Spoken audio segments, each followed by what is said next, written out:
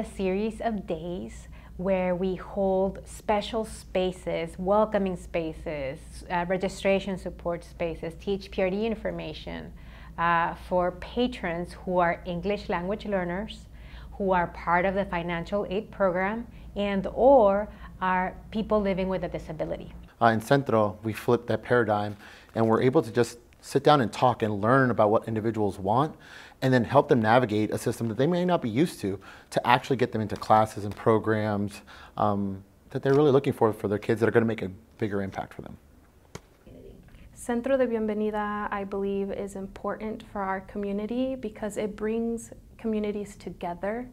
They are able to come and do recreation activities that without this event, they would otherwise not be able to participate. Centro is not about registration for programs, it's about creating those sincere and honest communications and connections with patrons from all different backgrounds and abilities. So each family that visits us for Centro is very unique. And what I like is getting to know each family, getting to know who's in their family, what are their interests, where do they live, what are the parks and centers that are closest to them. Whenever I get people at Centro de Bienvenida, or just in general, and they don't know who THPRD is or what we do, I will always get asked one of three questions, maybe all three. Do you offer swimming? Do you do ballet classes? And do you offer sports classes? And one of my favorite parts about Centro de Bienvenida, or just being THPRD in general, is answering yes to all three, but then seeing their minds being blown when I say, yes, we offer all three, but we also offer cooking classes, tennis classes, science classes, nature classes, etc.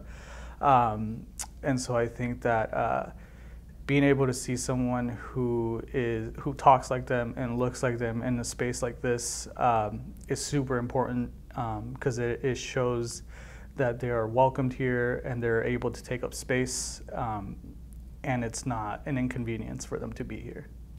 I think it's really exciting about Centro de Bienvenida is that we have recently added adaptive and inclusion services. This is part of the menu for our patrons to be able to come in and get that one-on-one support. It's very important to our patrons who experience a disability to have that extra time to come in and truly understand what they're signing up for in a low barrier situation. And we're really appreciative that we've been able to be part of this wonderful program. Inclusive recreation goes above and beyond simply providing access to facilities and activities. It's really about making sure that everyone feels welcome, empowered, and valued to fully be able to participate. We also want to share about partnerships. Centro de Bienvenida wouldn't be what it is without the patrons themselves, people that come in, that recommend Centro de Bienvenida to other families. They are key.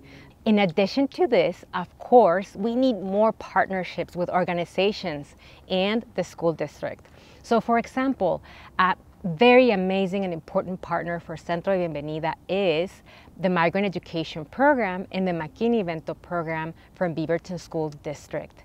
They are key in bringing families. Sometimes we have collaborated to provide special spaces and events to support families in welcoming and registration opportunities. We also have partnered with culturally specific organizations. For example, with Cool Islam, we went to their facilities to register and welcome families there. Centro de Bienvenida and the financial aid program through Tualatin Hills Park and Rec is such an invaluable resource to our families who are experiencing housing instability. It provides an opportunity for our students to engage in recreational activities that are much more flexible for them as they kind of are moving around in the community.